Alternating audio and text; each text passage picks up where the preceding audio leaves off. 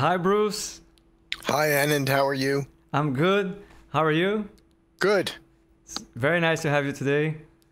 Well, thank you. It's good to be here. Yeah. So today my guest is Bruce Golden. He's the France-Merrick Chair in Management Science in the Robert H. Smith School of Business at the University of Maryland. His research interests include heuristic search, combinatorial optimization, networks, and applied OR. Bruce has received numerous awards, including the Thomas L. Saaty Prize twice, the University of Maryland Distinguished Scholar Teacher Award, the Informs Award for the Teaching of OR and Mass Practice, and the Informs Computing Society Prize. In addition, in 2018, he was nominated and selected as a recipient of the George E. Kimball Medal for Distinguished Service to Informs and to the profession of OR and Management Sciences. In 2019, he received the Robert Herman Lifetime Achievement Award in Transportation Science and Logistics. He was named an Informs Fellow in 2004 and a Verilog Fellow in 2017. Bruce has served as Editor-in-Chief of Networks from 1999 to 2022. Before that, he was Editor-in-Chief of the Informs Journal on Computing for 7 years. In 1980, he founded a management consulting company on business logistics with several colleagues. Clients included IBM, UPS, the US Postal Service, the US Air Force, the US Army, Federal Express, Toyota, DuPont, and many others. In the late 1980s, Bruce co-founded a second company specializing in the design and sales of vehicle routing software. He and his partners successfully grew these companies and sold them in late 1998. So Bruce, after this very long introduction, I would like to thank you once again for being here. It's such an honor. Thank you so much. Oh, well, it's my pleasure. Thanks very much for organizing this. Yeah. So let's start. Okay. Bruce, when and where were you born? I was born in late 1950 in Brooklyn, New York. Right. Could you talk a bit about your parents? Yeah. My mom and dad were from Brooklyn. My dad went to the Army in the mid-1940s. He didn't actually fight in the war. He was scheduled to be shipped to Asia, but thankfully the war ended. So he served in Biloxi, Mississippi for about half a year. And then when the war ended, he came back to New York. My mom studied to be a nurse, and she became a nurse until I was born. Eventually, she went back to school, received a bachelor's degree, and became a public health nurse. My dad wanted to become an engineer, so he took an exam in New York. There was a school called Cooper Union, and I believe it still exists, and it had a large endowment, so that if you could pass the entrance exam, you would be admitted free of charge. My dad took the exam, and he passed, and he was very excited, but his dad, my grandfather, and his uncle convinced him that he might be better off going into accounting because the engineering firms weren't hiring Jewish engineers in the late 1940s. So my dad went to work, and then at night he picked up a degree in accounting at New York University. Wow. So that's a little bit about my mom and dad. Yeah. Do you have siblings? Yes, I have two younger sisters, and one of them is in New York, married with children and grandchildren, and the other one is in Florida, also with children and grandchildren. Okay. So your parents obviously went through a lot, including the Great Depression, I imagine, and Yes. then the war. How did that affect in your upbringing? Well, I think the Depression left an imprint in my mom and dad's behavior, from very little things to larger things. But we were always aware of the fact that my mom and dad had been through a lot and were sort of working hard to provide for the three of us. And if I left my bedroom with the lights on, my dad would let me know that, money doesn't grow on trees. That was a favorite expression. But there were lots of ways in which they instilled in us this notion that we should be thrifty and careful.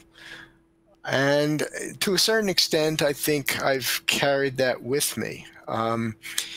My children will criticize me when I say something like, turn off your lights, money doesn't grow on trees. They'll laugh at me. They'll think, I'm from another time and place.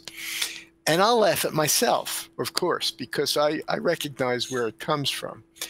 But I know that my parents came from a much more difficult background than the one that I lived through, and certainly the one that my children have lived through. Yes. And how was life in New York during the 50s and 60s? Well, I think if I try to compare it to the way life is today, it was much simpler. It was a more trusting time. We would play sports all day and all night.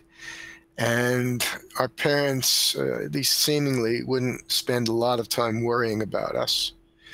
When I was 13 or so, the World's Fair came to New York. And I would get on the train as a 13-year-old, and I would take it to Queens and spend a day and part of the evening at the World's Fair, and then take the train back at night. When I was a little bit older, I would take the train into Manhattan, and I'd watch a basketball game at Madison Square Garden, and then I'd come home late at night. So it was nice having New York close by, and I took advantage of the train system to see sporting events and watch movies, and that was nice. Mm-hmm. I mean, the funny thing is that when I was in high school, I felt quite comfortable in New York and getting around New York. This is a little story that I'll tell you. I went to school, college in Philadelphia, and then I went to grad school in Boston. And after I graduated from MIT, I had a conference in New York.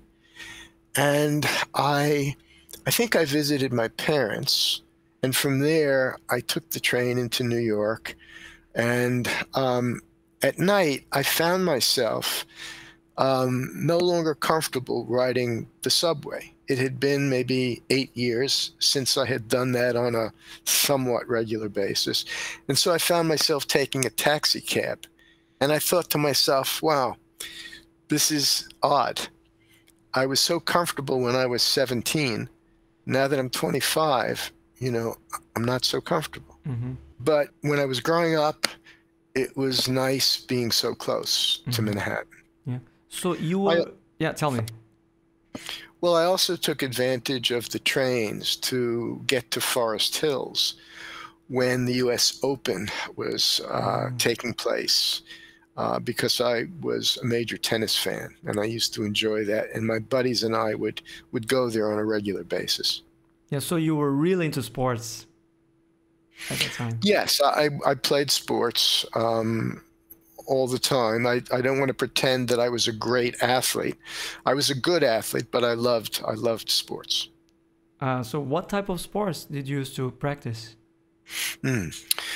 Well, I was a good runner. So I was on my track and field team. And I was also on my cross-country running team. So I ran distances from like the 200 yard dash or 200-meter dash, all the way up to several miles, because cross country was something like 3 to 5 miles. Wow. Yes, well, so I did that. I also played tennis. I played on my tennis team in high school, and I really enjoyed that. I enjoyed playing ping pong. Later on, I enjoyed playing squash and racquetball and even pickleball. So racket sports, I always enjoyed. I enjoyed playing basketball. And, you know, I played on my school team until at the age of maybe 14. You know, my height sort of leveled off, and some of my friends continued to grow taller and taller. So I always enjoyed sports. So maybe with one exception, and that was swimming, and we can come back to that later. yeah, let's talk about it now. I mean, do you still keep yourself physically active? Do you swim, for example? Yes, yes. It turns out that I swim almost every day, which is something that I never would have predicted as a 15-year-old. Why? So I had a friend when I was young who was a natural swimmer. His name was Johnny, and when we were 10 years old, he went to summer camp, came back and told me how he had been successful at swimming a mile at Boy Scout camp. And I was really impressed because at the time I couldn't swim. So shortly thereafter, my parents suggested that I learn how to swim. And there was one high school near where we lived that had an indoor swimming pool. So I signed up for lessons, and I was probably at my first or second lesson when I'm running alongside the pool and I slipped and I cracked my head. I had to be rushed to the hospital, where they shaved a good portion of my head and stitched my head. And I thought to myself, maybe I just wasn't meant to be a swimmer. And so I tried to stay away from swimming for as long as I could. But when I started college as a freshman, I discovered that they had a swimming test, which I had to pass. So since I couldn't swim, they insisted that I take a class with all of the other non-swimmers. And the goal was to have us, by the end of the semester, spend an hour in this deep water pool without touching the sides of the pool. We could tread water, we could float on our back, we could swim laps, but we couldn't touch the sides of the pool. And to my amazement, within a short period of time, I could swim. And that was a pretty major life lesson for me. That it was as simple as working hard at something, at trying it, at giving yourself a chance to learn and excel. Yeah, absolutely. And so I was a bit stunned at how easily I was able to sort of adapt. And then what happened was I was running every day when I was a young adult until I reached the age of about 35. I would run every day. I would play racquetball 3 nights a week. And one night playing racquetball, I sort of twisted my back. I went to the doctor, and he said, look, you know, you're in your late 30s. If you continue running every day, and I was running about 5 miles a day. He said, if you continue running every day and playing racquetball 3 days a week, you're probably going to do more damage to your back and maybe your knees as well. So he asked, is there another sport that you could spend time at? And I thought, well, okay, I remember that I learned how to swim. So let me try that again. So the funny thing is that here I am in my 70s, and for the last 36 years, I've been swimming the equivalent of a mile almost every day. And I never would have imagined that Uh-huh. that would be the case. Um, but I enjoy it. I mean, I find it very relaxing. And when things are going well, not only can I swim, but I can then take a sauna for 10 or 15 minutes, and I leave the sauna feeling like a new man. Uh-huh. So I recommend it if you haven't tried it. Yeah, that's awesome. I mean, you had this trauma, but then out of necessity, perhaps you were kind of forced to adapt and overcome, what happened in the past, and then it became possibly one of your very favorite hobbies, Yeah, and that's very nice. yeah. Okay, so it seems that you grew up about a couple of blocks away from a very famous musician. Yes, I did. Billy Joel lived about a few blocks, maybe a quarter of a mile away from me, and we were in school together. And Billy Joel was always in a band, and his band was always the best band in my hometown. I think we could afford to hire him to play at school dances maybe once or twice a year. Um, and I have recollections of listening to him at Battle of Band competitions. Now, again, in the early 1960s, a lot of young bands were trying to imitate the Beatles. And these Battle of Band competitions would take place in like a school gymnasium, and there might be 20 bands there, and all of the spectators would get to sort of cheer on their bands and their favorite bands and vote on which band or bands they liked most. And I can remember Billy Joel and his band playing Summertime from Porgy and Bess. And this was like after ninth grade, so we were 14, 15 years old. And I've always loved music, and I listened to music all the time. But I thought to myself that singing Porgy and Bess at a school band where everyone else is singing just pure rock is, quite unique. But Billy Joel was great, and his band was the best around. Um, Funny story is that one of the songs that I love most of his is Only the Good Die Young. And he's talking about this girl, Virginia, you know, come out, give me a sign. And basically, he wants to date Virginia, but she's playing hard to get. And in fact, her mom wants nothing to do with Billy Joel.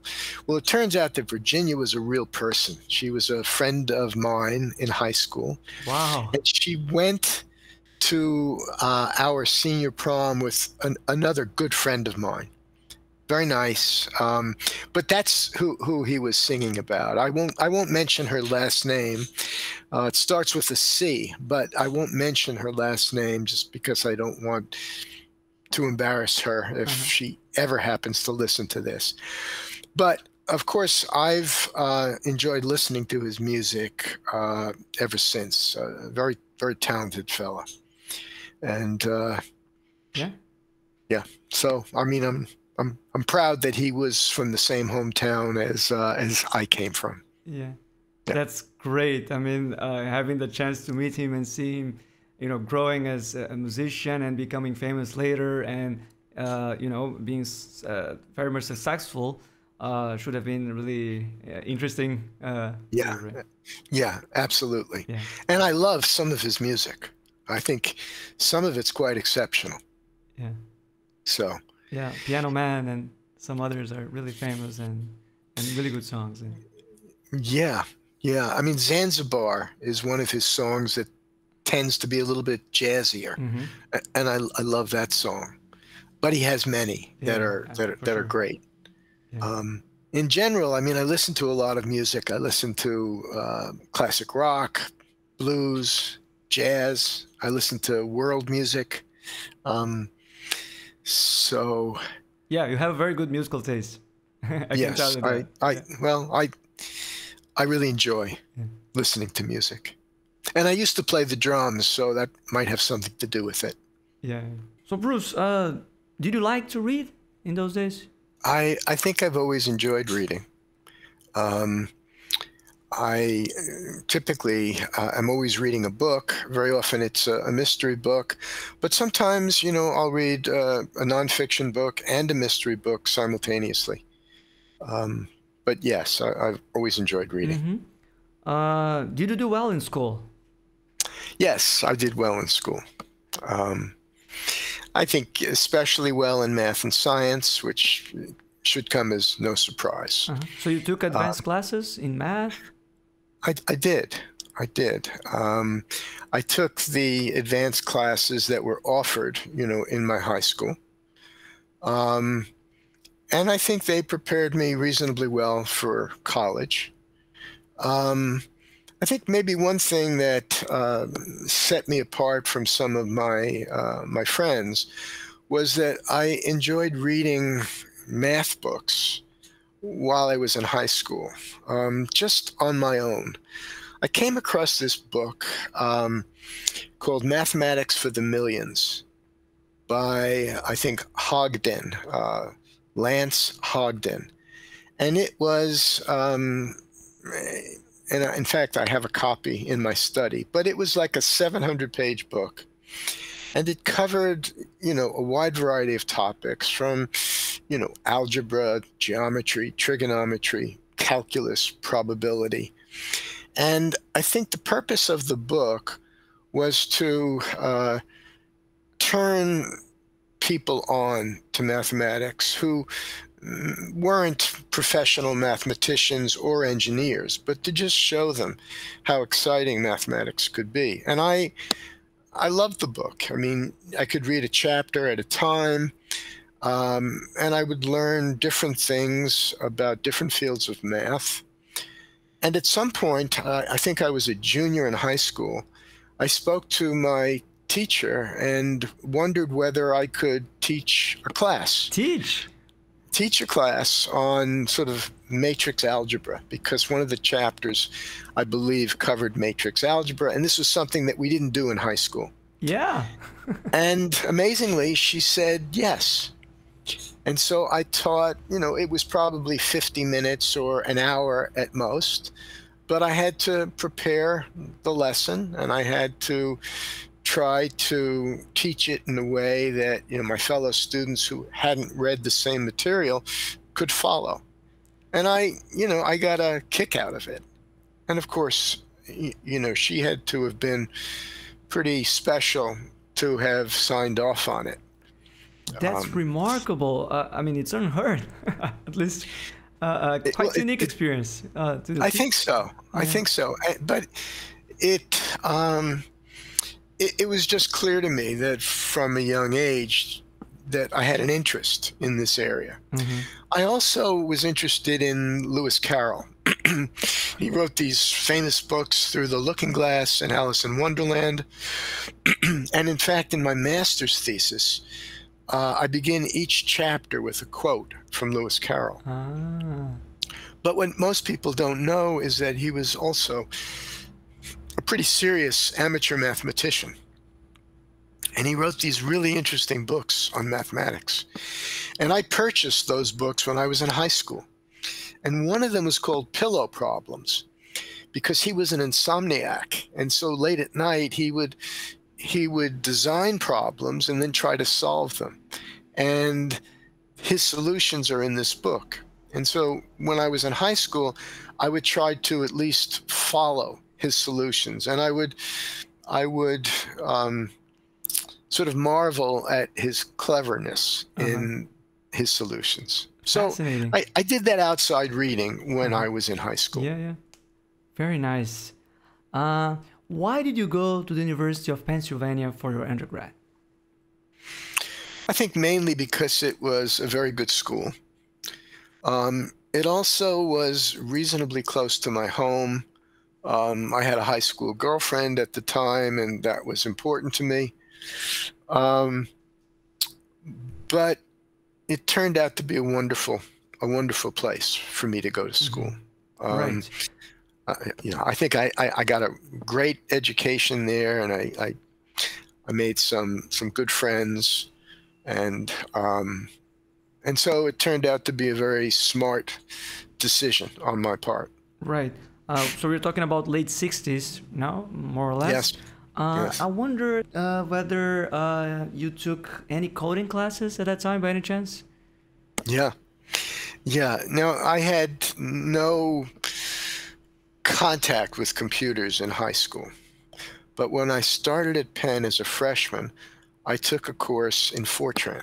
And I used that skill, throughout my time at Penn. So it was very useful. Yeah, I can only imagine, right? 1968, 1969, and coding in those days should have been a real adventure. And were you exposed to R during your undergrad? Yeah, I guess in a number of ways. It turns out that in one of my coding classes, I had a project that, I could choose to work on. And I picked up a book on big issues in operations research. And one chapter involved simulation. And one of the items that they discussed was the Buffon needle experiment. I don't know if you remember that, but it goes back to the 1600s or so, where Buffon had this board, a rectangular board with stripes that were horizontal and a needle of a certain length. And the question was, if he flipped this needle, many, many times, how often would it intersect one of these horizontal lines? And if you analyze this, taking into account the size of the needle, the separation of the lines, you come up with an estimate for pi. So it's all probabilities and trigonometry, but you can use this experiment to come up with an estimate for pi. And so what I did was I repeated this experiment 10,000 times, which was a lot in 1970, and I came up with a pretty good estimate. And I thought, wow, that's magic. So that was one thing. The other thing was that in the middle of Penn's campus was the Wharton School. And so I got a job teaching statistics to Wharton undergrads when I was probably maybe a junior at Penn. And so I spent some time in the Wharton School. And as I, started digging around a little bit, I discovered these courses that they offered at the graduate level, courses in decision analysis, in queuing theory, in linear programming, etc. And I thought that was very interesting. It turns out that when I was a senior, I took many of those courses. So I did take courses that first year PhD students in OR at Wharton were taking. And some of the students in that class I would see at Informs. Of course, it was ORSA, TIMS, and then Informs meetings for decades to come. And one of my professors, John Cozzolino, had come to Penn from MIT, and he did his PhD work with John Little. And so when it was time for me to apply to graduate school, John encouraged me to go to MIT. So in addition to that, I had a friend who was also a math major, and the two of us discovered OR at Penn pretty much simultaneously. He went on to become a chair professor at Villanova University, and he and I would see each other every year at the Informs meetings. And so I've stayed in touch with him for 50 plus years. That's fantastic. I remember when you once said that OR is the right kind of applied math, and you probably figured that out around that time, right? So yes, yeah. For me, by the time I graduated from Penn, I was pretty confident that operations research would be a good match for me. Mm-hmm. Yeah. And it turned out to be a good call. It's working so far. Yeah. So Bruce, before we talk about your PhD years at MIT, I have to ask you about this. Was it around that time that you decided to grow your very famous mustache? Yeah, when I was at Penn, it was the late 1960s, early 1970s. I had long hair, as you know, many other male students had. And at one point, you know, I had long hair, I had a mustache, and I had a beard. And the funny thing is, I thought I looked great. And then a few years later, I looked at a photograph of myself and I cringed. I thought I looked terrible. I looked like Charles Manson because you saw two eyes in a mass of facial hair. But yeah, I guess I kept the mustache, but got rid of the beard. Yeah, that's your trademark. Have you considered shaving it? Yeah, I do every once in a while. What happens is most of my mustache is now gray, and the texture is different from when it was black. So it's a different mustache from the one I had 20 years ago. And I think sometimes maybe life will be a little simpler if I just shaved it, but I haven't yet had the strength to follow through on that thought. Yeah. So now let's go back to your academic trajectory. You went to MIT in 1972 for a PhD. Tell me about your PhD research work.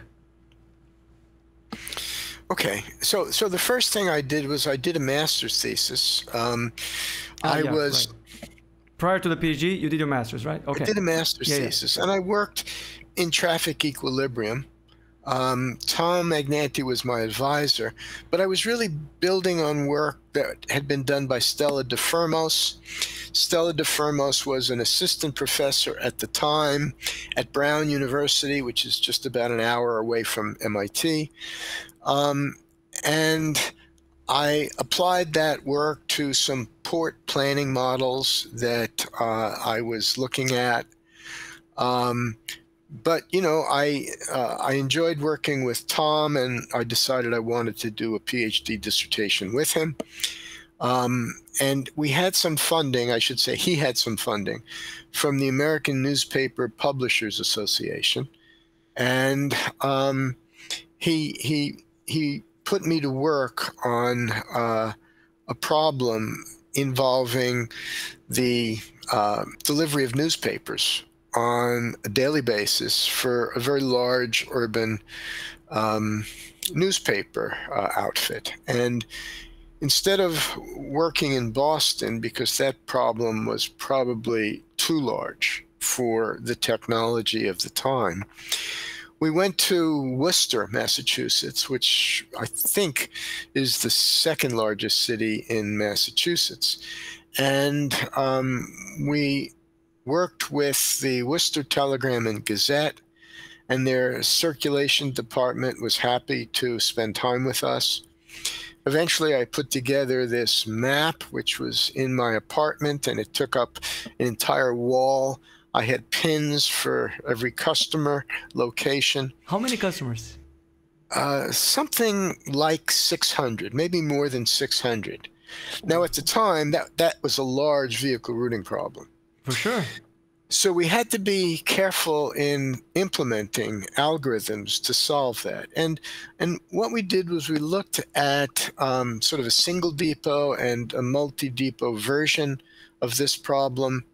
I worked with another student who was a master's student at the time, and we developed codes that could come up with reasonably good solutions very quickly using computer science ideas.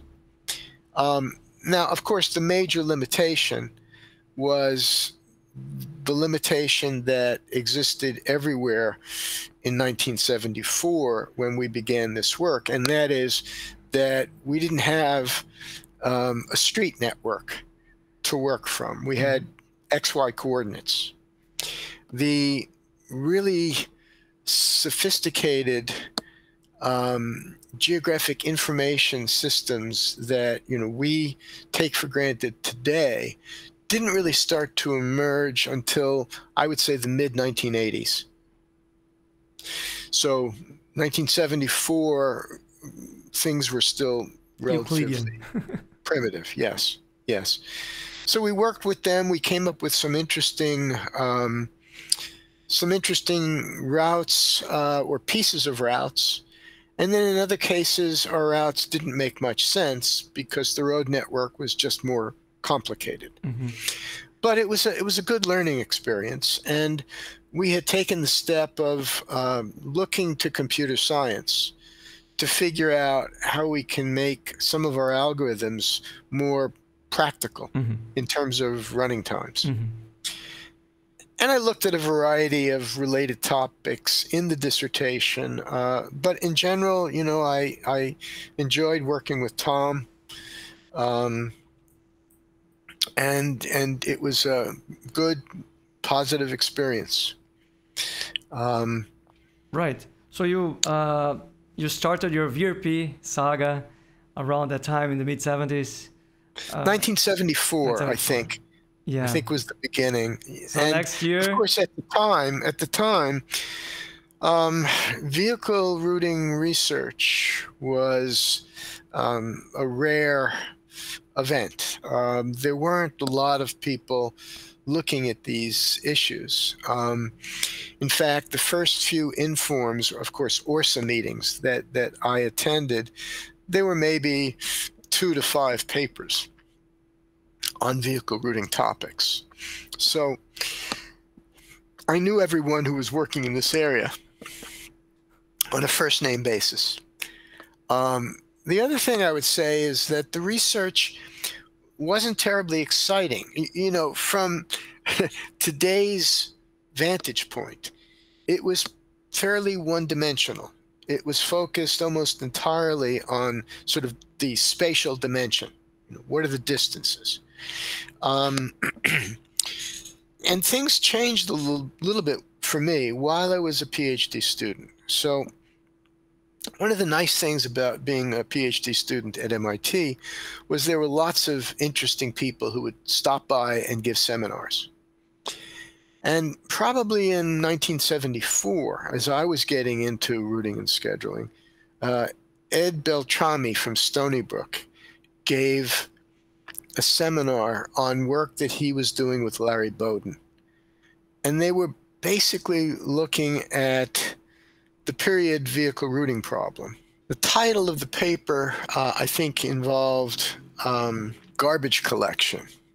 So you had customers, but these weren't customers who demanded service every day. You needed to visit some customers once a week, some customers twice a week or 3 times a week, maybe others 5 times a week. And you could choose, once you're given the frequency, you could choose the specific days. So for a twice a week customer, you could choose a Monday, Thursday, or a Tuesday, Friday. And so you had to choose the assignment of days such that you took advantage of the spatial savings that would accrue if the customers on a particular day were close together. So all of a sudden, this introduced another dimension. So you had time as well as the spatial dimension. And even though today, young researchers would say, okay, what's the big deal? Back in 1974, that was a big deal to me. That was eye-opening because I saw that, okay, there's a lot more that I can see happening in this vehicle routing space. And that was the sort of the first inkling that this was bigger and broader than what I had envisioned sort of up to that point in time. Yes, that's remarkable. Fantastic. Yeah. So next year, you're completing 50 years of VRP. So maybe you can consider writing a memoir or biographical paper, or, 50 years of routing, something like that. Gilles Belaporte did something similar about his, career. But then I think you can put a lot of emphasis on routing because you are one of the legends in the field. So I think it would be very nice. Did you find a position at the University of Maryland right away, or did you apply elsewhere after finishing your PhD? Yeah, I applied to a number of schools. I remember I was interested in the University of Virginia. Princeton had an opening in the civil engineering department. So that's the department that eventually Warren Powell worked at. And there were a few other schools, but I felt comfortable at Maryland, probably because Saul Gass had just come to Maryland as the department chair. And, he was a really nice guy, as well as a very sort of visible operations researcher. But I connected with him, almost immediately. The other thing is that my wife had gone to school in Washington, D.C. So I had spent time traveling from Boston to Washington, D.C., and I liked the area. So it wasn't really a difficult decision for me. Although, it's funny, a lot of what I love about Maryland, I didn't really know about when I joined. I mean, it's like that everywhere, I'm sure. But I didn't realize that Maryland had such a great applied mathematics and scientific computation program. And that's been, one of my great joys, because at least half of my PhD students come from that program. And I guess what I love about that program more than anything is that the students that I work with from that program, they think like I thought when I was their age. I mean, it's sort of, they have the same mindset that I recall having. So it's very easy for me to connect with them. And, many of them I'm still in touch with even after 30 or 40 years of their having defended a dissertation. So yeah, excellent. Yeah, I can see that you really connect with your students, and right. And you'll see also that I've stayed at Maryland. I mean, I've had opportunities to leave, but I've stayed because I like the area. I like my colleagues, and I'm generally happy, although I have my gripes, which I won't go into here. Yeah. Okay.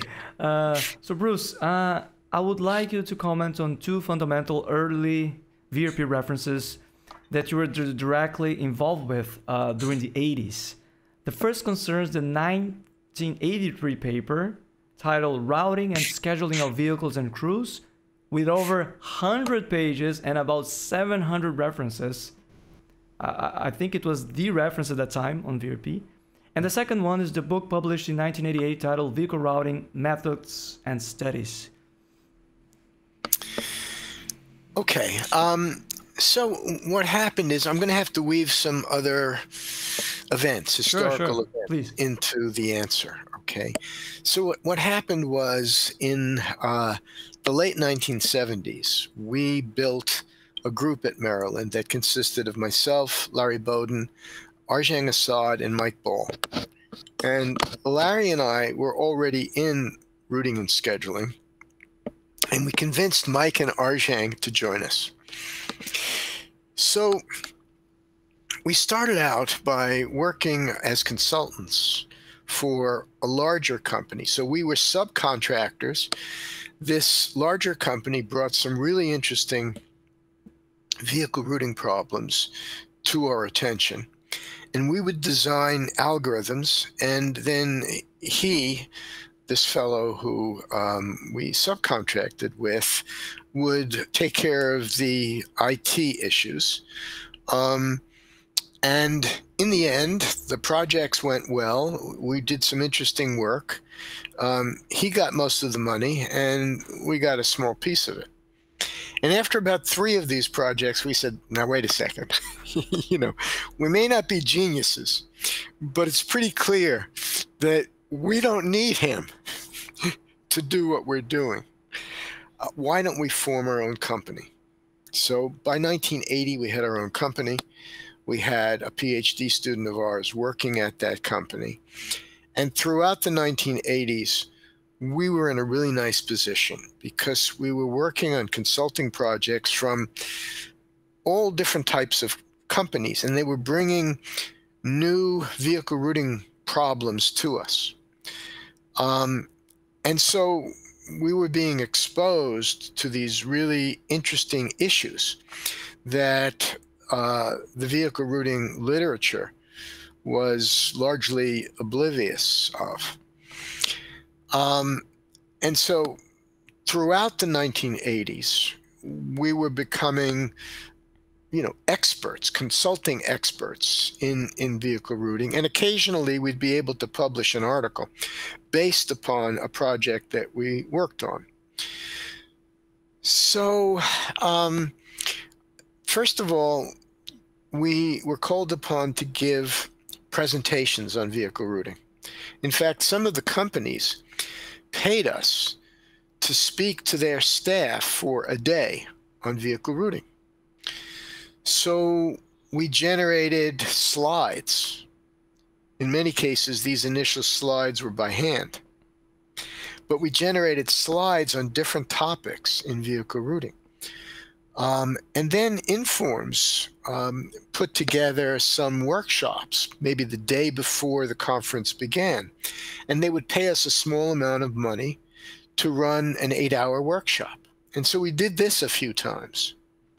So by the early 80s, we had a pretty good knowledge of the field from the literature.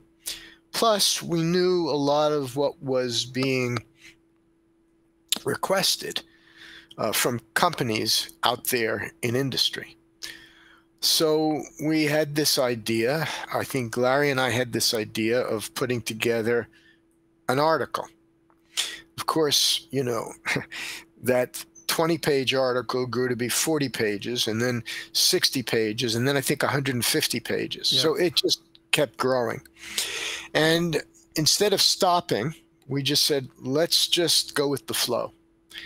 And when we were finished, I think we went to operations research and said, are you interested? They said, no, it's too big. We're not interested. And the second editor-in-chief we went to was Sam Raff at Computers and Operations Research. And we met with him and explained, what the paper was all about. And he said, I'm interested. He was definitely interested. And he was great. He said, I'll devote the entire issue to this, article. So that was, in the early 80s.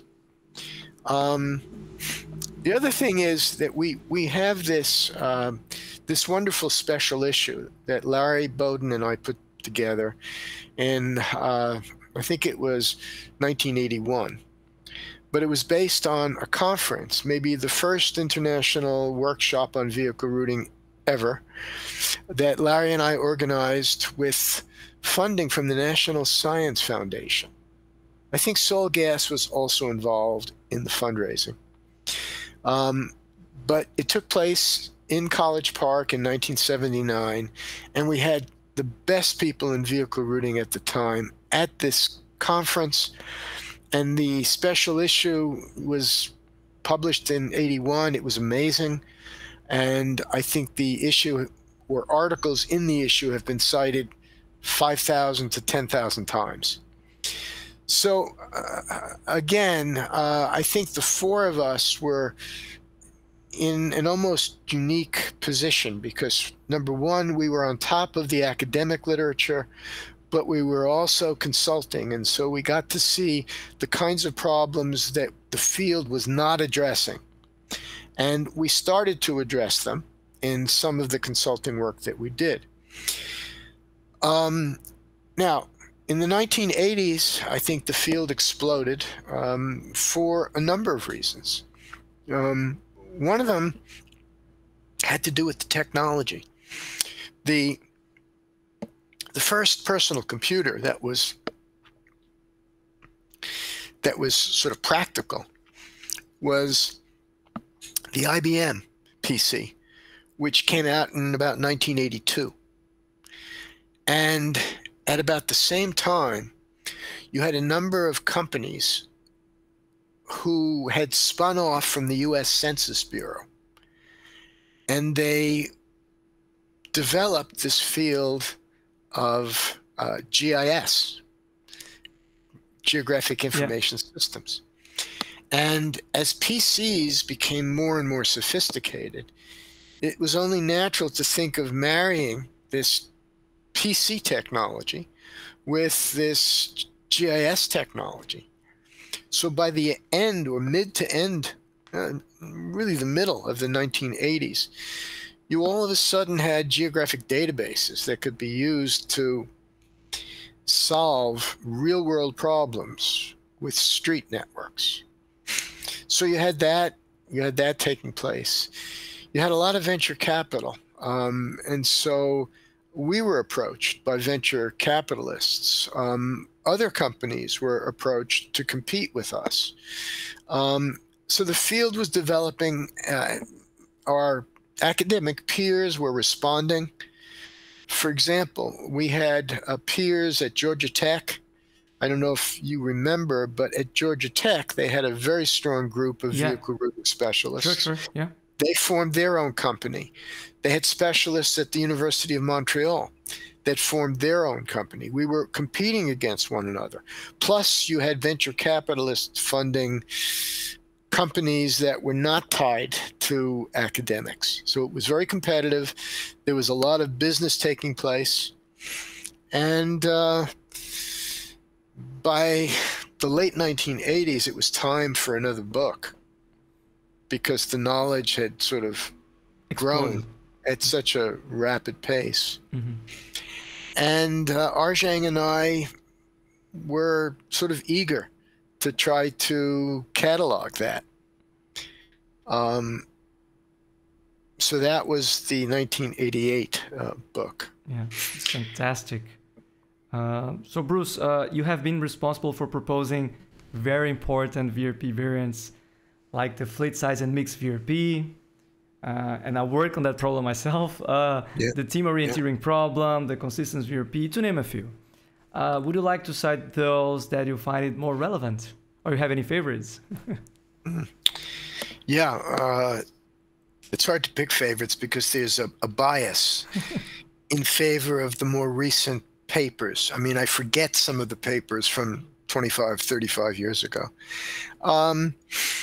I mean, I think that we were trying to connect with real world issues. Okay. So, you know, the fleet size and mix problem was a reflection of the fact that it's not just the cost of traveling on a road network on a particular day that's important. I mean, you have to pay for the vehicles, you have to pay for the crew. Another topic that we looked at in a paper from, I think, 1983 that appeared in Decision Sciences involved vehicle fleet mix with a common carrier option. And the problem there, and this was based on a consulting project also, the problem there involved a fleet that was going to service most of the demand, but when there was a surge, they were going to rely on common carriers to sort of pick up the rest of the demand. And so we had to come up with a methodology to decide, well, okay, which demand do you leave over and which demand do you service with your own fleet? And as far as I can tell, I mean, that paper was probably 3 decades ahead of its time. But, you know, we looked at problems like that, the inventory routing problem, which is a well-known problem today. really stems from two real-world projects that we were involved with, again in the early 1980s. One of them involved AmeriGas, which was a company in Pennsylvania. We worked with them to come up with a better way of delivering liquid propane. And the other one involved Air Products. Air Products. Air Products had a really interesting distribution problem, and we were asked to put together a proposal to work on that project. And there were a number of companies that did. In the end, it turned out that we were finalists, but the job went to Marshall Fisher and his group at the University of Pennsylvania. And I wasn't very happy at the time because we had put a lot of energy into our proposal. But I did read the paper that appeared in Interfaces by Marshall and his co-authors years later. And, you know, I have to take my hat off to them. They did a hell of a job. Mm-hmm. But those were two inventory routing problems that we had been involved with. And I don't remember whether we named it the inventory routing problem or not. But we had a paper, I think, in 1984. I think Marshall's paper came out a year or two earlier. But, you know, in most of these cases, the paper really stemmed from a real-world problem. The consistent VRP was the same. I mean, companies like UPS, you know, had this notion of consistency. And we sort of asked ourselves, how would we come up with consistent routes, given a definition that was more or less compatible with the one that they used? And we came up with a paper that, you know, I like very much. I mean, that first paper on the consistent VRP, I like that. Uh-huh. There was another paper, the balanced billing VRP, which appeared in Networks at about the same time, roughly 2010. I like that paper also because it stems from a real-world problem faced by meter reading companies. And in general, I guess I don't always follow my own advice because I'm also interested in solving problems that are just sort of mathematically interesting or challenging. But in general, I figure that if I'm going to spend a year working on a challenging problem, why not have it be practical or as close to practical as possible? Mm-hmm. So those are some examples, I think. I'm sure I'm leaving out many because, as I said, I mean, I could talk about two recent papers just to convey a message that I think is important. I have two papers, very recent papers, that also stem from a real-world scenario. One of them is under review, and it deals with a logistics network for flying taxis. And it's based upon work that we did with Uber. Uber has a ground fleet of essentially taxis. Now, suppose they could connect with a fleet of flying taxis at certain hubs. So to be real specific, I am fortunate in that I live in a location where there are 3 nearby airports. One of them is Dulles Airport, which is about an hour away. But if I want to travel internationally, Dulles is a good airport for me to travel from. So if I could take an Uber 20 minutes and then take a flying taxi Uber another 20 minutes to Dulles, that would make my life easy. Because it's not just the distance. The Washington, D.C. Beltway can be incredibly congested. And very often when I come home on a Friday afternoon or Friday evening from an overseas trip, and then I have to wait an hour and a half to get home via taxi, I dream of this flying taxi, which might have made my trip so much more convenient. So the question is, how do you imagine a network that connects the ground fleet and the air taxi fleet with the demand and the cost?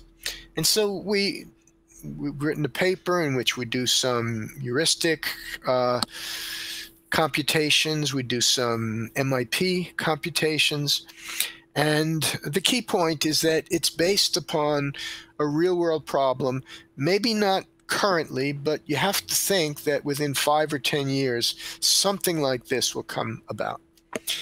Another paper which has just been accepted, we call the rendezvous vehicle routing problem. And this comes from the following real-world conversation. Okay, a major logistics provider asks the question, suppose we generate our routes and they're ready to go at 6 in the morning, but we have new demands that come between 6 and 10 in the morning.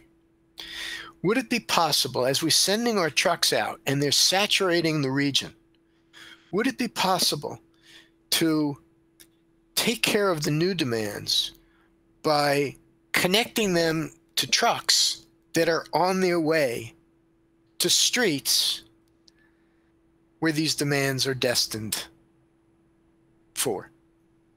How would we develop algorithms to solve that problem? In the worst case, if it turns out that all of the trucks have passed the customer's destination, well, then a shuttle would have to make a delivery. But it would be more economical if the shuttle could sort of drop off these new demands along the way.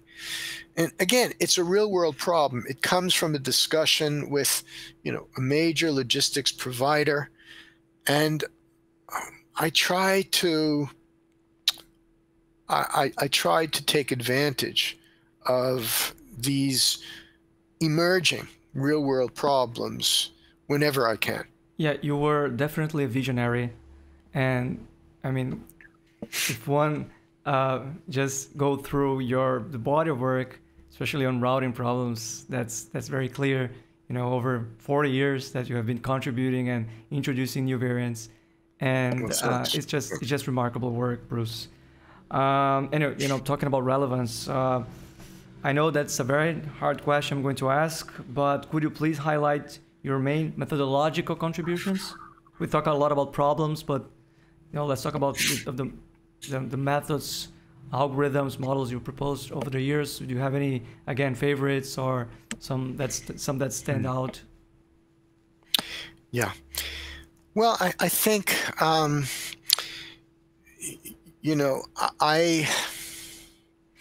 guess I've always thought of myself as an applied operations researcher. More than many of my friends, I've been, I guess, an admirer of techniques from statistics as well as optimization. So even dating back to my dissertation, I looked at things like extreme value statistics. I use regression in the work that I do. I spent a fair amount of time working with neural networks, believe it or not, in the 1990s. Again, I have a story. I may be taking too long with my stories. So here's the story. I had a contract with the Maryland Department of Natural Resources. In Maryland, we have the Chesapeake Bay. The Chesapeake Bay is a very large estuary, and it employs a lot of residents in Maryland. And boating is a major sort of hobby and activity in Maryland. And the department wanted to know if we could develop a tool that would predict or estimate the salinity, the salt measure, at any location in the bay, at any depth in the bay, and at any time of year. Okay. And they gave us 40,000 observations approximately back in 1990. So we were working on a PC back in 1990, and that was a large data set. So we used regression, we used transformed variables, and, we did all the things that you're taught in a graduate course in regression, and developed some nice models that were pretty lean. So, 6 independent variables and 40,000 observations, and R-squared values of between 6 and like 0.6 and 0.75. We were very happy. The department was very happy, and we moved on to our next activity. So I was teaching a course, and a student from applied math came up to me and said, "Would you be interested in supervising my master's thesis?" And I said yes, because she was a very good student. And I said, "What did you have in mind?" And she said, "Well, I've been doing some work with neural networks." And I said, "Well, I'm happy to help you, but I don't know anything about neural networks, so you're going to have to teach me." She said, "Fine." So she explained to me what they were about, what the goal was. And I said, "Okay, this will work out well, because I have a data set, and it's a pretty rich data set. It's got 40,000 observations. Let's see how neural networks do in comparison with regression." So within 2 months, she had better results. Better results than the regression results, which I had been quite proud of. Uh-huh. And so I said, "Okay, I'm on board. I believe that this can help with prediction." And we were talking about back propagation, and we explored ways of improving standard back propagation algorithms, which had been in the neural network literature for a couple of decades. She had to implement the algorithms. There were no libraries at the time largely Correct. available as current days. So it was Correct. a hell of a work. Yes, she was a very good student, and I wanted her to work with me on a PhD, but I think she was getting married and he was moving to the West Coast, so that never happened. Mm-hmm. But in any case, I've always been interested in prediction and estimation, and I've come back to that recently in some of the work that I've done, where we're trying to estimate optimal solutions to a variety of different types of combinatorial optimization problems, and using statistical ideas we can get quite close to optimality, within 2% or sometimes even better than that. I've used heuristics. I've used integer programming. I like the notion of worst case analysis, even though I know this is sort of at the opposite end of the spectrum from the practical work that I do. What can I say? It's hard to be consistent, but I like when you're able to perform a worst case analysis. And in fact, I'm working on a paper now with a colleague from Italy where we do just that. Mm-hmm. So I've worked on, all of those different topics, but unlike some of my friends, I don't consider myself to be sort of an applied, integer programmer. And I'm not a statistician, but I like solving a variety of problems. Some of the work that I've done has used a variety of these techniques almost simultaneously. Mm-hmm. Yeah. So Bruce, anyone who has seriously worked on VRPs is certainly familiar with the famous golden instances that were proposed for several variants, including the CVRP. For nearly 20 years, they were the most famous large-size instances used to test heuristics until our group in Brazil proposed the X instances in a work led by Eduardo Shoa. The golden instances have a very peculiar geometric format. Could you comment a bit about them? Yes. Well, again, most of these instances were generated without access to a database, right? So nowadays, it wouldn't be uncommon to just take a look at, a square or a rectangle of streets in Manhattan or in Rio or anywhere else in the world and generate points and solve the resulting traveling salesman problem. Back then, when we started, what we wanted to do was we wanted to generate these instances in a simple way. So, for example, if I generate an instance, I want to generate a family of instances so that you can specify a value of n and the family just grows. Okay, so we wanted to have that property. And the second property was that by taking advantage of symmetry, it should be possible to almost observe by inspection, of course, after you've thought about it a bit, what an optimal solution or near optimal solution might look like. And it turned out that even though you might be able to observe what this near optimal solution looked like, it wasn't easy for the algorithms to find that same solution. So the instances turned out to be challenging. They were also easy to store.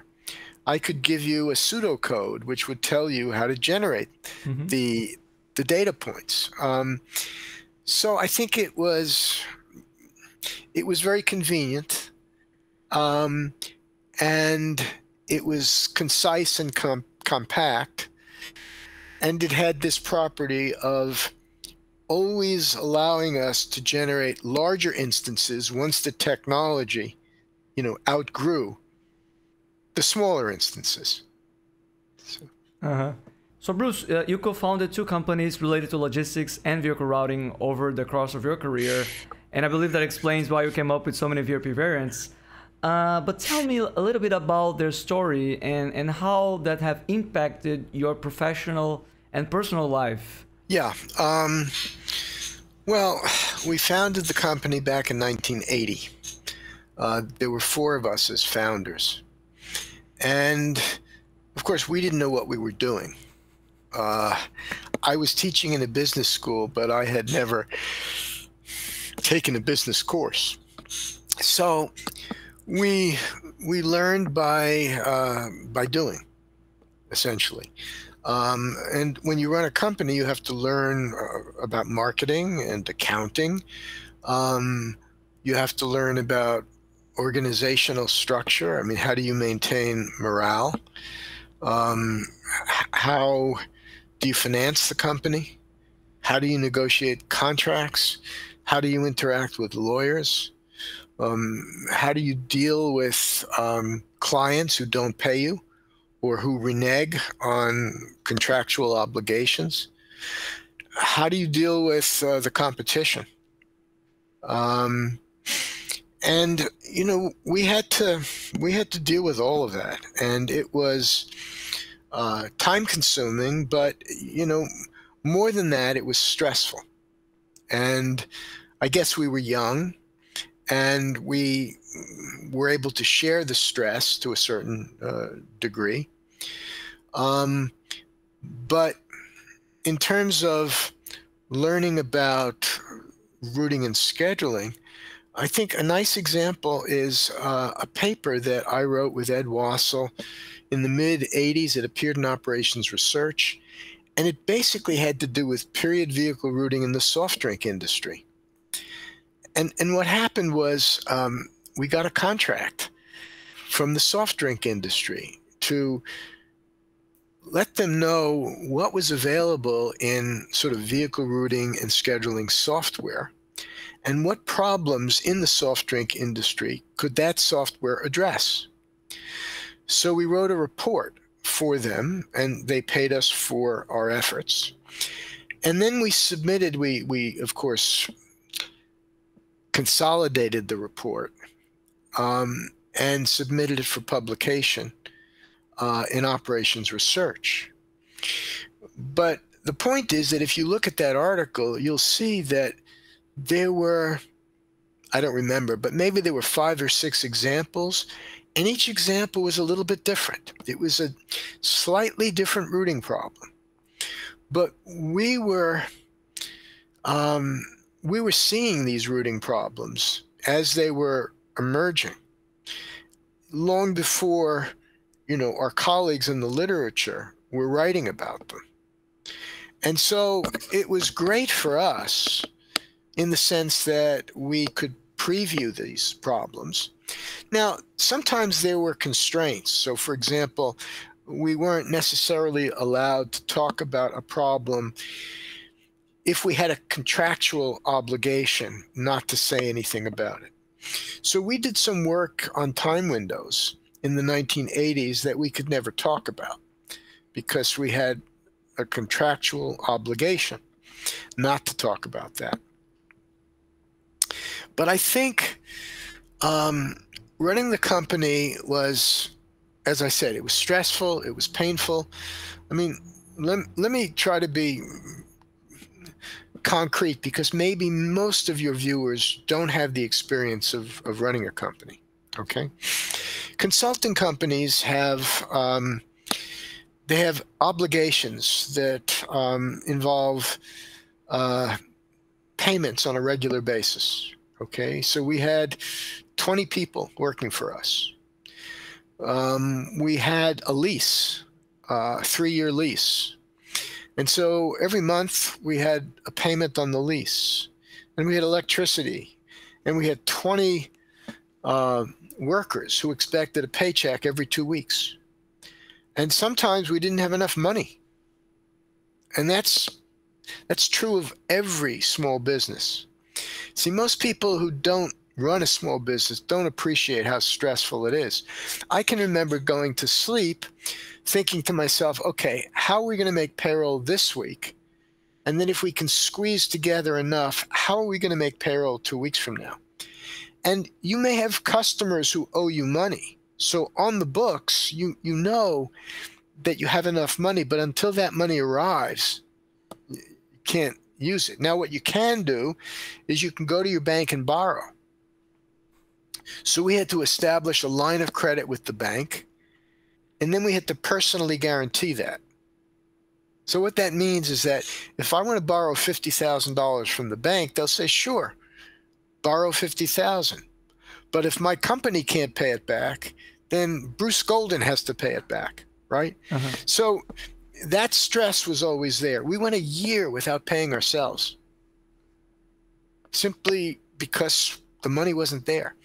And not only did we not pay ourselves, but we wanted to keep the fact that we weren't doing well from our employees because we didn't want to lose them. They were good, hardworking, talented employees.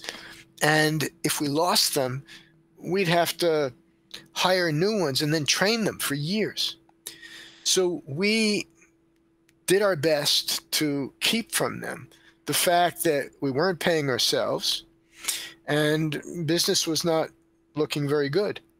And once a year when they wanted pay increases, I had to grit my teeth. I mean, I felt like saying, are you kidding me?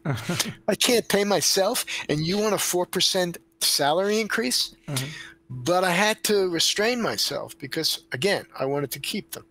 And so my partners and I went through some tough times. But I think that's the nature of a small business. And we learned that firsthand. Eventually, we grew the business.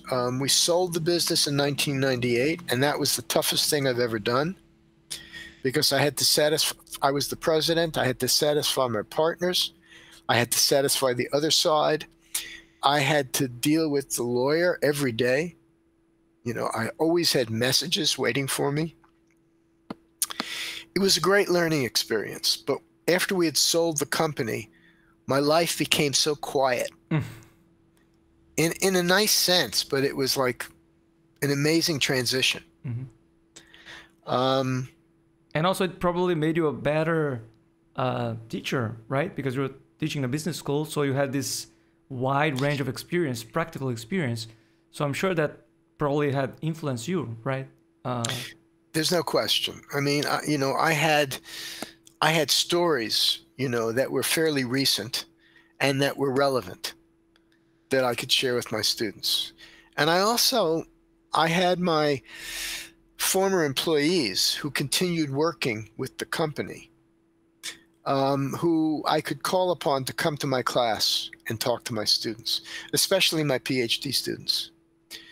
And I think I've sent 6 PhD students in OR to this company. So my fingerprints are all over the company. Yeah, for sure. Yeah. Still. Mm-hmm. So Bruce, I met you in person for the first time in 2011 in Sitges in Spain. Oh, yes. I remember I asked you some details about a paper that you had published at that time in MathPro Computation with your former PhD student, Chris Grohr. It seems that he has a very unusual background for someone in our field. Yes, he does. So Chris wrote that paper where essentially he made public a very sophisticated vehicle routing software package available to the public, and many researchers have actually used it since then. And he also worked on a very interesting paper involving parallel computation, because he, he worked at NSA for a while, but I should go back earlier. Chris was a star tennis player in college, and he became a professional tennis player. And he probably played professional tennis for a few years, and I don't know his top ranking, but he has some wonderful stories of having played a very young Leighton Hewitt from Australia. And Chris told me that he knew almost immediately that this young kid was capable of doing great things. I think he played Andy Roddick as well at one point. I hope he survived the serve. The serve, right? The serve, right. Yeah, even Leighton Hewitt went to become #1, right? Also, so, yes, he won, I think, several Grand Slams, and Andy won one, I believe. So Chris came after. Let me see. He got a master's in pure mathematics, I think, at the University of Georgia. And then he was working at NSA in Maryland, and went back to get a PhD in applied math at Maryland. And I met him early on. He did a really nice job as a PhD student. And then, he went to, I believe, the Oak Ridge National Laboratory. He had gotten into parallel computing as a PhD student. He did more of that at the Oak Ridge National Labs. He then went to work for a consulting company. He got involved in applying parallel computing to schedule games for sports conferences. He was successful at doing that, but then took a job at Salesforce. He became a vice president in charge of route optimization, and he was essentially in charge of a routing and scheduling team. And from what I gather, they had some really interesting routing and scheduling problems that they worked on. He stayed there for maybe 5 years. And now he's back in business with some partners. They've raised some venture capital, and they're working full time to schedule games for the NBA, the NHL, other professional sports and college sports leagues. And of course, they use combinatorial optimization and they use parallel computing in a very sophisticated way. And they're probably the best in the world at doing this. That's amazing. I mean, it's like a dream job. I love sports and OR. So I mean, to be able to put the two together is just incredible. Yeah, I should talk He to also Chris told me, eventually. Yeah, yeah. yeah, you should talk to him. He also told me that when he started discussing scheduling the NBA games with the key players, the fact that he had been a professional tennis player, even though he hadn't been a top 10 or top 100 player, he felt that it helped him. It gave him sort of a bit of, well, they took him a bit more seriously because he was a professional athlete also. Yeah, I see what you mean. Yeah. Yeah. Right. Okay, Bruce, you spent a good portion of your career in editorial roles, Yes. most notably serving as editor-in-chief of Inform Journal Computer for 7 years, and also editor-in-chief of Networks for over 20 years. What can you share from this vast experience, including the positive and negative aspects? Yeah, so I think I started in 1992 as an editor-in-chief, and I ended at the end of 2022, so about 31 years. Well, you know, I enjoyed being an editor-in-chief. Now, again, it was stressful from time to time, and it certainly has its benefits and its drawbacks. So let me start with the drawbacks. As I said, it can be stressful. You have to deal with publishers. You have to deal with the associate editors. I mean, sometimes you have an associate editor who maybe gets divorced or who has some kind of a health problem and is no longer paying attention.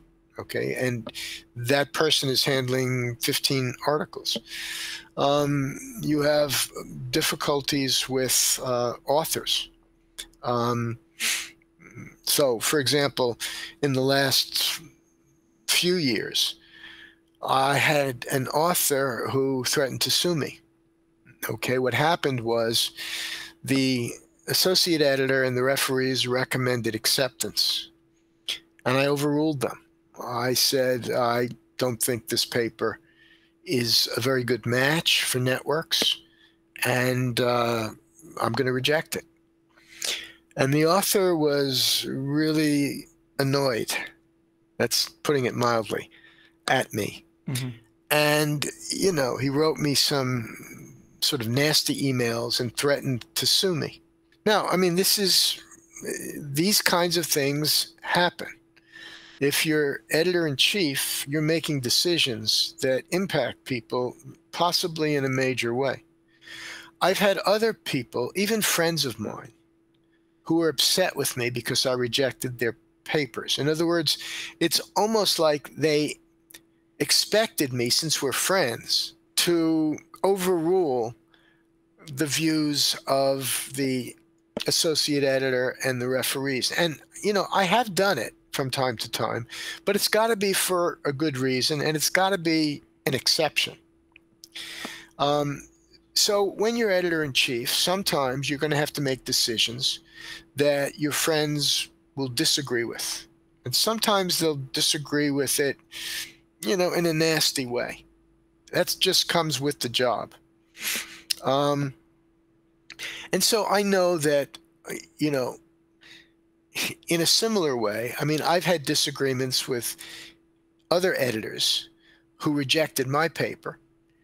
And, you know, I always, you know, insist on being civil. You know, I'll explain why I think he or she has made a mistake. I'll see if they want to revisit it. But if not, you know, I just drop it. I mean, that's it, because I know what it's like when, you know, a friend of yours is giving you a hard time for essentially doing your job. So that happens. And of course, beyond that, there's the stress of managing the backlog. So to give you some context, if you happen to be the editor-in-chief of Transportation Science, because it's an Informs journal, there's always a large enough backlog, right? Everybody wants to publish in one of the Informs journals. But as editor-in-chief of Networks, or another non-affiliated journal, you've got a backlog that will grow large and small, and the market takes a look to see what the backlog is, and if it's too long, authors will submit their article elsewhere. And so as an editor-in-chief, you've got to be always watching that backlog closely, because every 6.5 weeks I had to produce another issue. And what that means is that you can't go away for 2 weeks and not work on the journal. You've got to be working on it all the time. And some people will ask, well, how much time does it take? And my answer is, it certainly takes time. How many hours a week? I don't know exactly. It varies also, depending upon the backlog. If the backlog is low, well, then you've got to be creative. You've got to generate special issues and articles. And if you're doing your job well, you're anticipating this months in advance. Okay? But it's not so much the time as the stress. At least I found that to be the case. When I have to deal with an author who's threatening to sue me, or I have a backlog that's getting thin, and I know that the special issue that I'm working on is not going to be ready for another 4 months, then, I start to sweat a little bit. Mm-hmm. So the stress is always there. On the other hand, it's really nice to be able to sort of influence the field. You can decide on putting together a special issue on trucks and drones before anyone else, because it's something that you feel strongly about. And then once you do that, not only does it send a signal to the community that Networks is interested in these kinds of articles, but it sends a signal more broadly that, this is a topic that, journals are taking seriously. We published early special issues on vehicle routing problems with time windows. We also went out of our way to publish single articles, either survey articles, like arc routing articles that were maybe 50 pages in length, or articles on a wide variety of topics that I or one of my colleagues at Networks listen to at a conference. And, if I hear a talk that I really like, I would go up to the author afterwards and say, listen, I like the material that you presented. I'd like to publish it in Networks. And here's an incentive. Okay, if you send me your article, I will have it reviewed in 1 month, and I will fast track it so that we publish it within 6 months or 9 months or something like that. Uh-huh. And many times, the author says yes. Or if it's a conference that I haven't attended, but I've seen it online, I will contact the author and try to get that author to submit the paper to Networks. And once I submit, once that article is submitted and published in Networks, again, it sends a signal to the community that, okay, Networks is interested in these kinds of articles. So I think there's a feeling of satisfaction that you get when you see that you're publishing articles or a cluster of articles or a special issue on a topic before, some of your competing journals have thought to focus on that. I'll give you another story. I mean, just as I have overruled associate editors and referees and recommended rejection, I've gone the other way. So there was a famous paper from the 1980s. I was the area editor of operations research. And this article was on vehicle routing with time windows. It's like the first one, written by Marius Solomon. It's a classic. And a classic article. It's been cited thousands of times. Yeah. The referees said reject it. The associate editor said reject it. And I overruled them. And I accepted the paper. And let's see, how many years later was it? Well, in 2010. So that article came out in the mid-1980s. I think in about 2010, I was at a conference in Tromsø, Norway. And Marius was there, and he came up to me and he said, I wanted to thank you for accepting my article. He says, I don't know where I'd be if you hadn't. And I was very appreciative. But I was doing my job, and that's one of the nice things, again, about being a senior member of an editorial board, that you can influence, what happens in the field by taking your job seriously. So I enjoyed being editor-in-chief, although I have to tell you, I also enjoyed stepping down. Because I stepped down at the right time. In other words, I didn't overstay my welcome. I was still doing a good job. Sometimes an editor-in-chief can stay too long.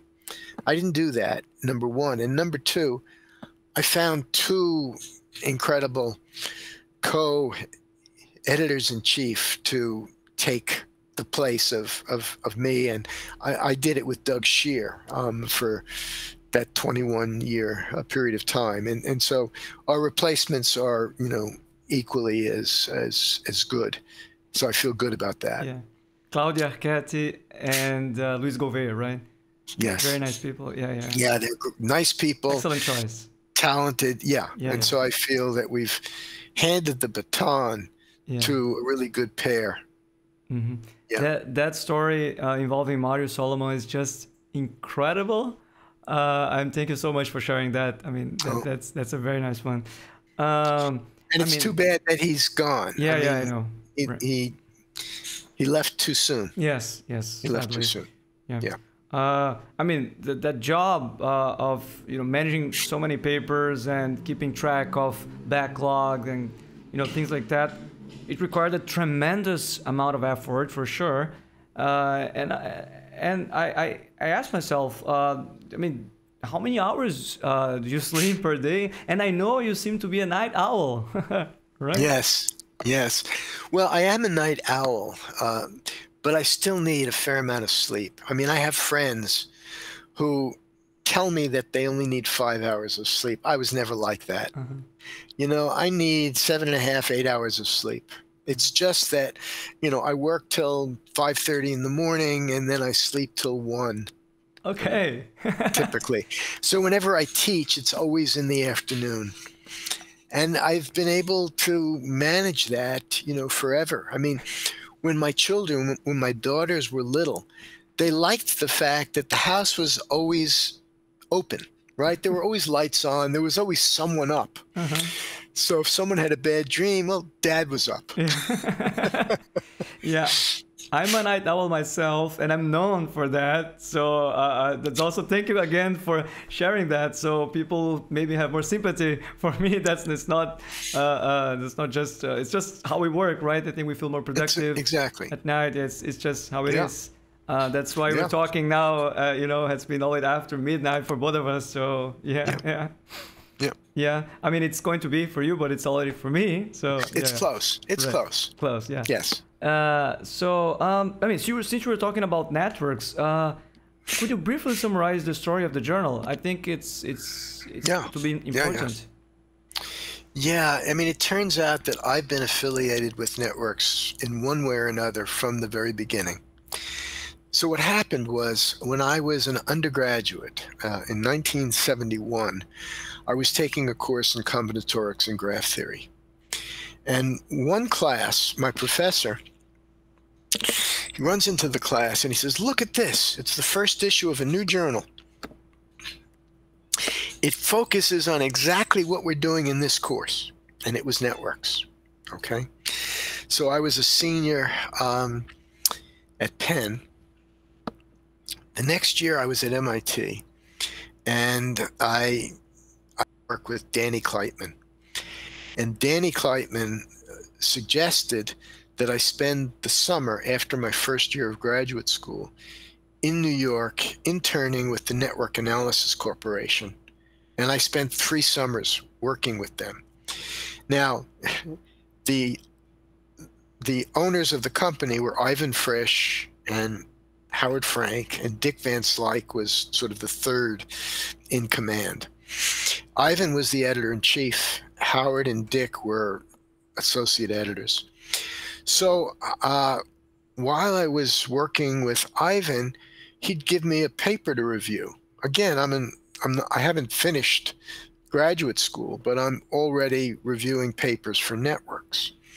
By the end of the 70s, I was on the editorial board. I guest edited a special issue in 1981.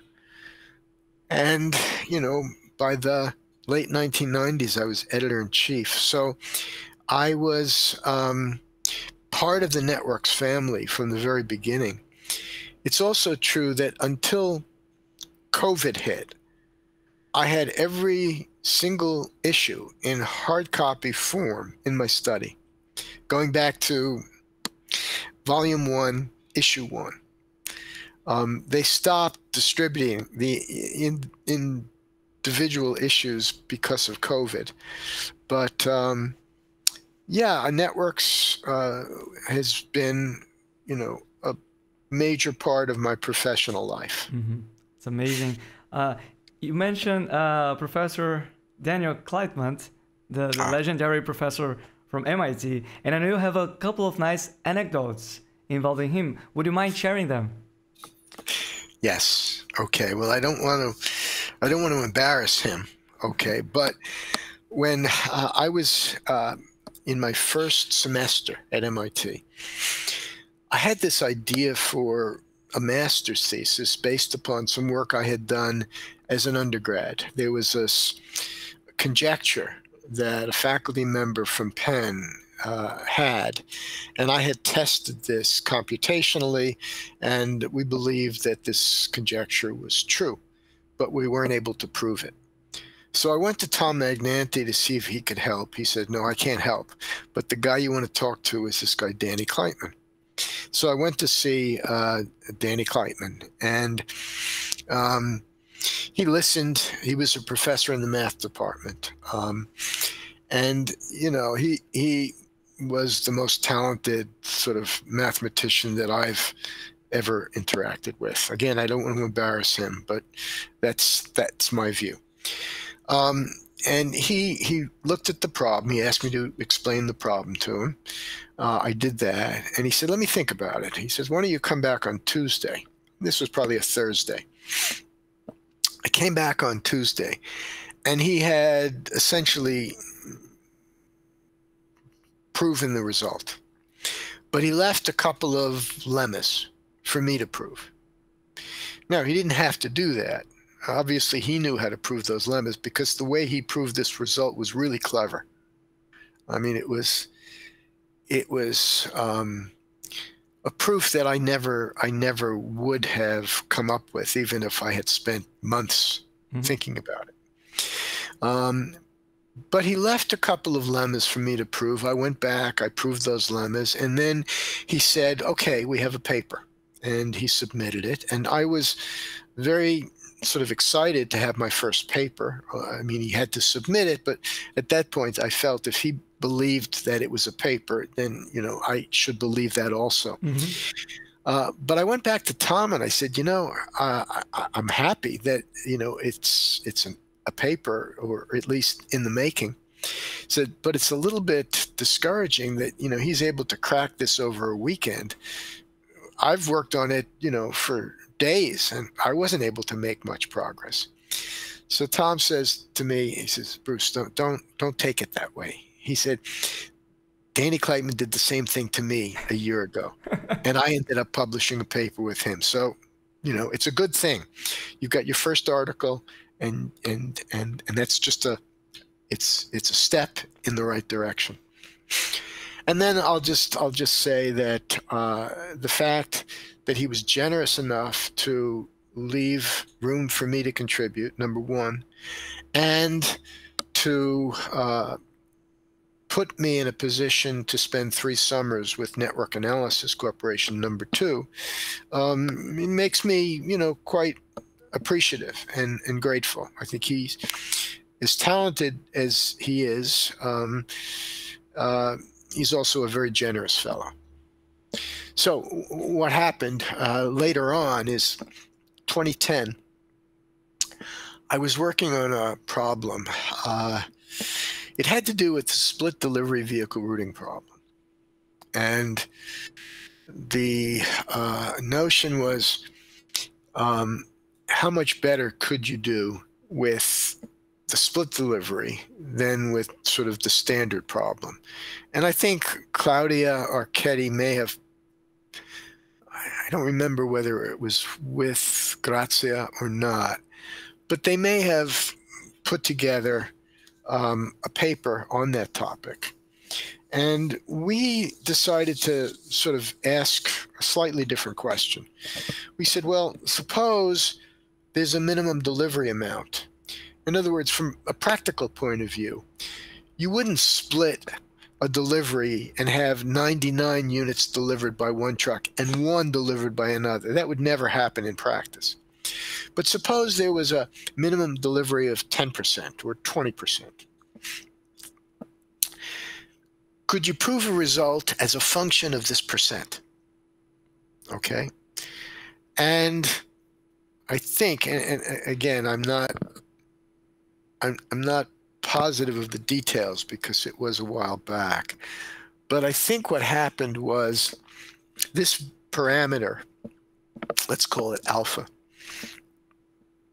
we were able to analyze it for all values, I think from 0 to 1/2, but at 1/2, things fell apart in our proof. So we had a proof and we had a conjecture. We thought we knew what happened at 1/2, but we couldn't prove it. So I tried contacting all of my vehicle routing friends. In fact, I went to a conference and asked for help, and nobody could help me. So then I thought, well, who's the one person who might be able to help me, despite the fact that he's retired and he may not want to hear from me at all? And I said, well, you know, I'll send him an email, see how he responds. So I wrote to him and I said, look, you may not be interested in this at all, and that's fine. But I have this interesting problem, and I'm wondering if you might be interested in hearing about it. So, you know, we communicated via email, and he said, yeah, send me what you know. And so I did that. And a couple of months went by. Again, Danny was probably 80. We're close to 80 at the time. Eventually, he sends me a sketch of a proof. And my student and I, you know, worked hard to convert that sketch into a proof, and we published the article. But he was able to sort of figure out how to attack proving that result. He's really an oracle. I mean, you when you have a problem that you're stuck or a proof, then you go to him and he'll I think many people at MIT found their way to his office, and they probably found him to be helpful and generous in the same way that Tom and I found. For the viewers and listeners who are not familiar with Professor Daniel Kleitman, he was involved in that movie Good Will Hunting that was in the 90s with Matt Damon and Ben Affleck. He was the mathematical advisor on that movie, yes. And he makes a very special appearance. I was able to find that on the internet. Yes. Yeah, very nice. Yes, yes. Yeah.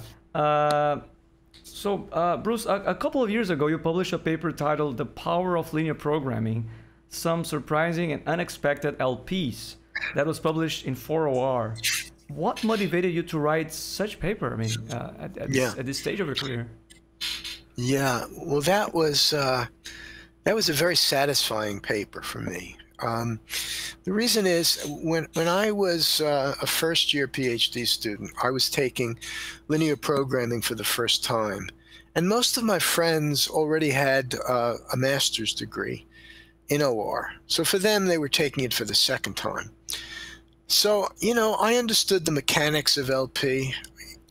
We went through probably a week or two of formulations, you know, manufacturing formulations and transportation formulations, and maybe the diet problem was also formulated.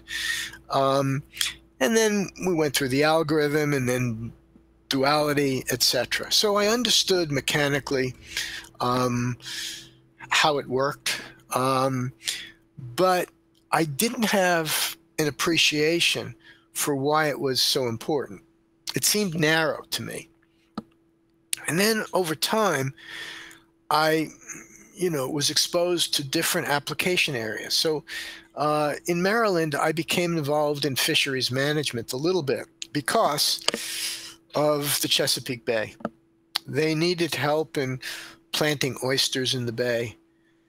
We used linear programming for that. They needed help in prediction and estimation. As I mentioned, you know, we used statistical approaches for that. And I interacted with some professors at the biological lab, which is right on the water, sort of maybe 100 miles east of the College Park campus. And I discovered, to my amazement, that there was a rich literature in the application of linear programming to fisheries management applications. And, you know, I was a bit stunned because here I had this colleague now at the Chesapeake Biological Laboratory who had published articles on linear programming in the 1980s, maybe even in the 1970s. So that, you know, was sort of eye-opening for me. And then I did some work that I liked quite a bit with a student where we took Tom Saaty's AHP, and we were able to show that if you transform variables in a certain way, you can solve the AHP problem using linear programming rather than eigenvalues and eigenvectors, which is the way Tom Saaty solved it. And I thought, well, that's pretty neat. Was he happy with that result? Was Tom happy? You know, Tom was very possessive about AHP. I think he probably, you know, believed that eigenvalues and eigenvectors were the more natural approach. But he was tolerant of using linear programming to solve it. I always had a good relationship with Tom, and you know, he could become defensive, but I thought he accepted it, you know, with tolerance. Mm-hmm. But you know, I thought again that linear programming was much more broadly applicable than I ever imagined back in 1972 when I took my first course in linear programming. And, you know, starting in about the year 2000, I had this notion sort of in the back of my head that one day I would write a paper like the one that eventually came out in 4OR. I had this notion that there was an interesting paper to write. And not only that, that I wish I could have read this paper back in 1972 when I was studying linear programming, because it would have enlightened you, maybe? Enlightened me. I would have recognized back then that this is not so narrow a tool. It's much broader than it seems at first glance, right? So anyway, it was sort of on my back burner. But one quality that I have that I think has served me well is that I am persistent. So I didn't forget about it. I didn't say, well, okay, it's not important. Let's move on. It was on my back burner for many years. And I was invited to give a keynote lecture in Italy. When was it? 2019, I believe. And the way that works, as you know, is they ask you 9 months in advance to give them a title and an abstract. And then, it's up to you to prepare the talk. Well, I said to myself, if I ever, want to write that paper, now would be a good time. So I gave him a title, something like The Power and Flexibility of Linear Programs or Linear Programming. I gave them an abstract. I had nothing written down beyond the title and abstract, but it forced me over that summer to work on this. And I'm very proud of the paper. I wouldn't say that it's my best paper, but it's one of my most satisfying papers because I eventually finished writing this paper, which I had imagined in my head like 20 years earlier. Wow. So, yeah, and I was able to do it with friends and a student, and so we had fun writing it. So very satisfying in general. Very satisfying. Yeah, yeah. Nice. So Bruce, do you have any regrets? Any regrets? Small regrets, not large regrets, right? I mean, I should have sent, this paper to maybe a different journal. But, in all, I can't say that I regret coming to Maryland. I mean, I think Maryland has been good for me. It's been a good place for me. I mean, I've had my issues, with deans and department chairs over the years. But all in all, I can't regret coming to Maryland in the first place. And I had opportunities to leave. I don't regret not leaving. Mm-hmm. I don't have a lot of regrets, really. Mm-hmm. Okay, so what are your plans for the future?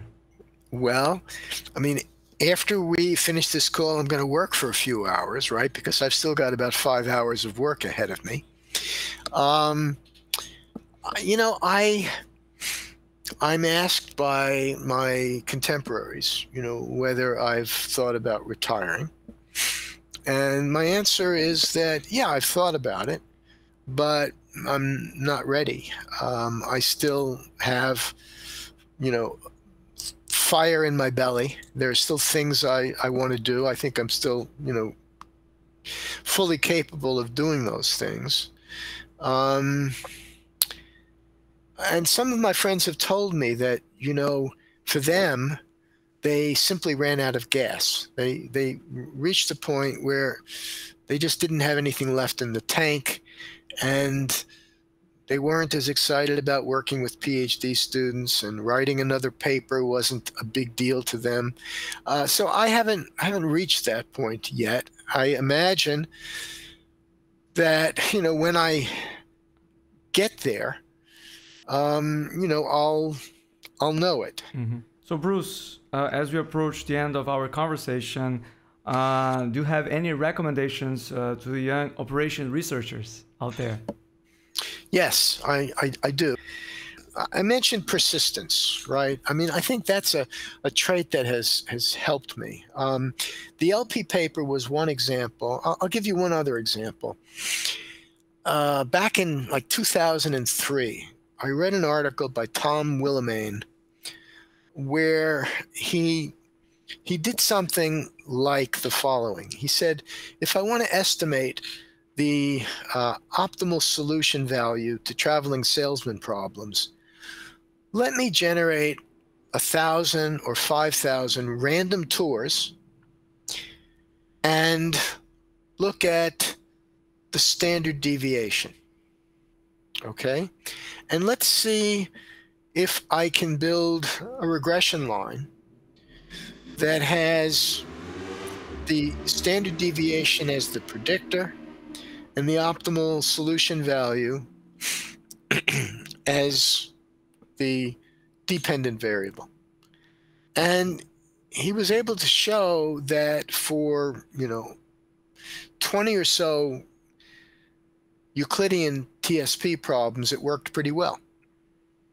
So I read this article in 2003, and I thought to myself, well, why is that? It doesn't make much sense to me that the standard deviation would be a predictor. I could see the mean being a predictor. I could see the minimum being a predictor. Why the standard deviation? And so again, I put that on a back burner. And in the last few years, I've been working with a PhD student with a background in statistics.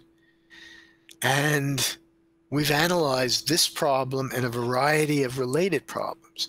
The first thing is we've answered the question, why does it work? And it turns out that this standard deviation is related to the square root of n times the area, which is a predictor that comes from the old Beardswood-Hammersley result from the mid-1950s. So we were able to show that. And then we were able to look at a wide range of problems, not all of them Euclidean, but some non-Euclidean TSPs.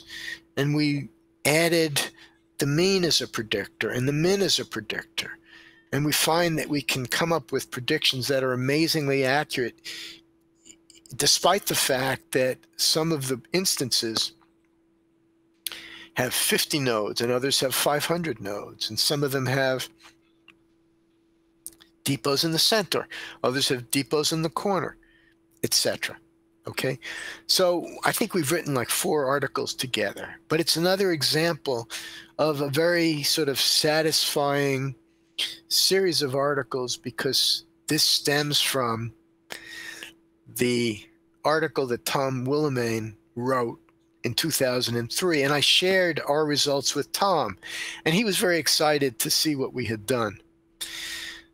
So I think persistence is a good trait. I think it's very valuable, it's very helpful, and I would just recommend that even if you can't solve a problem now, you don't have to give up on it forever. Just, put it on the back burner, put it on a shelf where you have your other interesting problems to look at on a rainy day. And then, you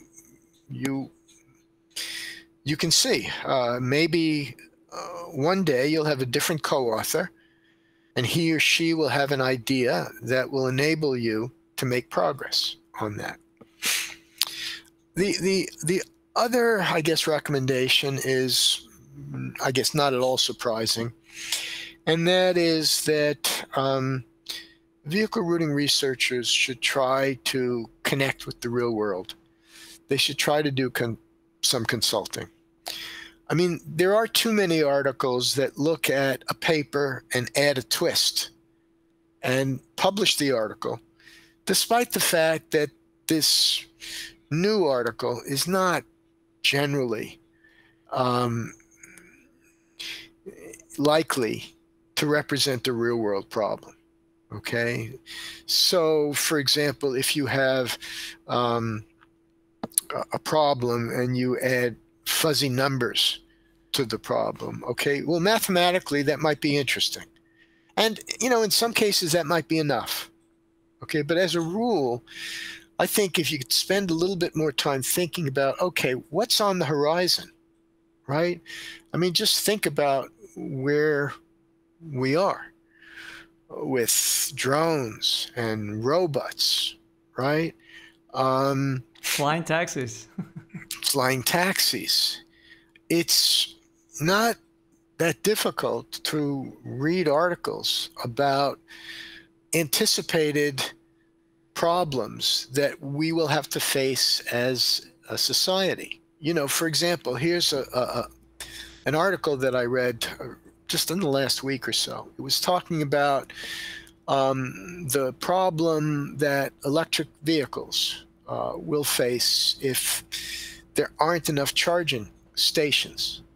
So the question was posed, well, can you bring charging equipment to either the home or, you know, a local meeting place, rather than worry about erecting, you know, larger charging stations all across the country? Just as, you know, if I talk to my my medical doctor, if I go visit my medical doctor, he has a portable device that's like an X-ray machine, right? So I don't need to go to a special office. He has this device, and he can tell me, you know, things about, you know, whether my organs look right, you know, whether my bladder is full or empty. And so if you imagine that the new technology will continue to create new vehicle routing challenges, try to think about those challenges and then maybe work on problems that are, you know, maybe just a step or two away from the current state of the art. Or, you know, if possible, work as a consultant. Try to figure out what are the issues facing, you know, real world drivers. I mean, for example, just a simple notion that drivers prefer right-hand turns to left-hand turns. A left-hand turn is more dangerous if I'm in a truck. And so many organizations won't allow or will rarely allow left-hand turns. Well, you know, the vehicle routing literature pays little to no attention to that real-world issue, right? But the more consulting you do, the more you discover some of the issues that just make the work that we do even richer when you include them. Maybe a final suggestion is for young faculty or young graduates of a PhD program, figure out what you're good at and what you want to do, right? If you're good at research, you want to do research, that's fine. But if you like teaching, well, that's fine too. I mean, find a school that will allow you to shine as an outstanding teacher. If you like working on real-world projects, that's fine. Find a challenging job in industry. I have a former student who went into industry, and he has done very well. But 10 years after his PhD, he tells me, what I'd really like to do is teach. He says, I think I'm really good at it. Now, I don't want to get back into research in a major way, but I'd love to teach, you know, operations research. So figure out what you want to do and what you don't want to do. Okay, if you don't want to become an administrator at the university level, then don't. If you do, well, just think about what you want to accomplish and what you're good at as soon as you can. So those are, I guess, 3 pieces of advice. Yeah, very valuable pieces of advice, Bruce. So, well, I would like to thank you so much for this wonderful ride. Are we ready for the second half? I think we had enough. Yeah, I think so. Yeah, I mean, as I said, thank you so much, Bruce. I mean, these are just wonderful stories, wonderful recommendations, wonderful reflections. So I can't thank you enough for your time. And of course, I didn't expect less from you. You were a legend from our field. So thank you so much, Bruce, for your time. Yeah, thank you for making this happen. It was fun, and it forced me to travel down memory lane a little bit anyway. Yeah. So thanks again. Yeah, my pleasure, Bruce. So I hope to meet you in person soon. Last time we met was in Spain, 2019, actually. Oh, we met at Sevilla. Yeah, exactly. So, Oh, that was great. Great, yes. So let's see That was really nice. if Yes. we can meet anytime soon. So Yes. take care of your health, and I wish you all the best. Okay. Tchau. Muito obrigado. Same to you. Thank you very much. Yep. Bye. Bye.